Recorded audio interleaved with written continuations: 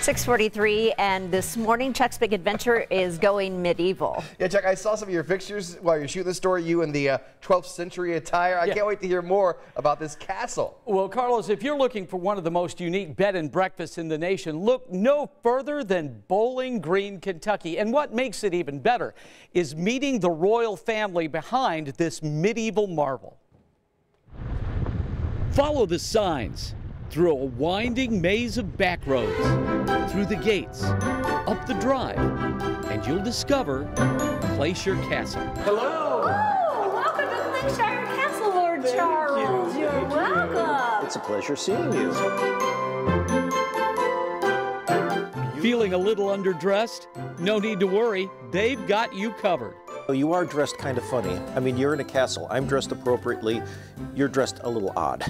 What do you say we try on a few outfits that we have? And I'm ready. Lord Douglas, let's get medieval.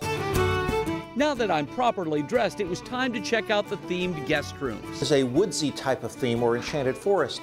To the fairy tale room. And that would be Sleeping Beauty. Sleeping Beauty. Even a wine cellar, complete with a tub.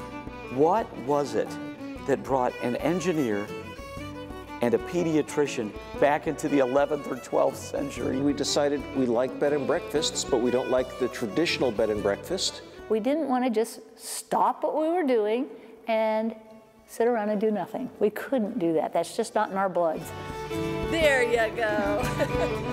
We like to be out in the country. This is a great view, Lord Douglas. So we said, well, why don't we build a castle? We tell our guests we had to get 120 acres because to outdo Winnie the Pooh's 100-acre woods. Most people thought we were crazy. We have a bridge over there with a troll living under it. To go to my bedroom.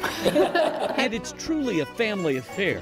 Daughter Katie, heiress of Clayshire Castle, actually started drawing up the design plans years ago. I was probably in high school when I started drawing ideas for what we would do. And how it's really taken off has been just, it's a delight to see. Look carefully.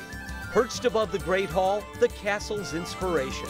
Our first commitment was up there, Sir William. He's our suit of armor. But when we purchased him, it was our commitment that we would go ahead and do the castle.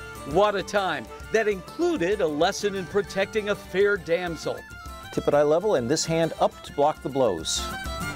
Early on, ye old breakfast is served. My lord? A royal morning feast. It's a breakfast fit for a king. Thinking of sleeping in? No chance. Breakfast is served! This is more than a romantic getaway. With a proper hello, Clayshire Castle is a kiss for all ages. And you do a curtsy. We built the castle, and we have loved every minute of it.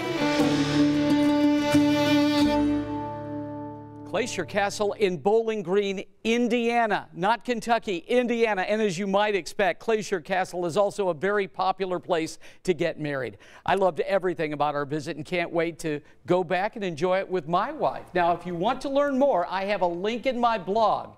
Tomorrow, we're taking you to a hidden dining experience where there's more than meets the eye. And the show is going to the animals, from kangaroos to giraffes, otters and emus.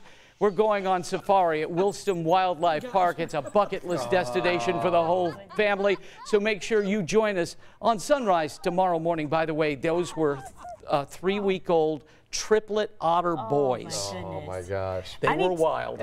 I need to know how early that breakfast wake-up call is. It's usually around 8:30. For us, it was earlier. Okay. And if you want it earlier, Jalea, they can make it. That would be my request, a little earlier. She said she needs a bed and brunch. Right. Not a bed and breakfast.